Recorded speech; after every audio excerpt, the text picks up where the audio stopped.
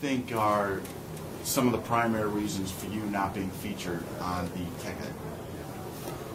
On the ticket? Yes, as well, John McCain. On the ticket would mean like I'd have to be part of the ticket. Well, I'm not part of the ticket, featured maybe at the convention, yes, that sort of thing. Mainly because I haven't given an endorsement statement for John McCain, because I haven't been able to accept his positions, and I just don't think that you qualify then to participate, even if you represent Republican beliefs and values and convictions, which I believe I do. Okay. With the recent success in the war, in the surge, I know you were originally opposed to it, but what are your feelings now? Well, it all depends on how you measure success. If you're doing something wrong and you're successful, should you celebrate it? You might worry about it because that might encourage them to do it again. But what about the cost? Nearly $1 trillion of money and 4,000 men and women killed and 40,000 people wounded. What a tragedy, draining all these resources, and it's not over.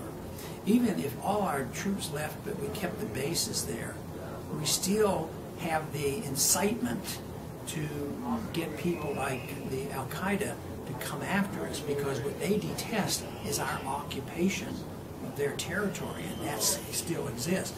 So we're a long way from so-called victory. There is no way to have victory. We can't win the hearts and minds of those people over there.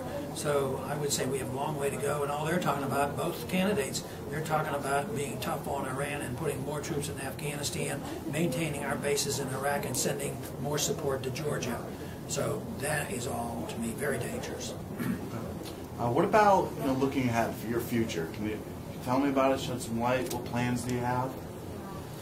Well, I don't worry about it too much. I don't have any absolute firm plans other than continuing our campaign for liberty in the form of a new organization to help build an organization that will support candidates that have these similar beliefs, individuals to run for office, but also run an educational network, because so many of the young people have been fascinated with the issue of the monetary policy in the Federal Reserve. There's a lot of education that can be done. So I'm looking forward to promoting those issues and those viewpoints.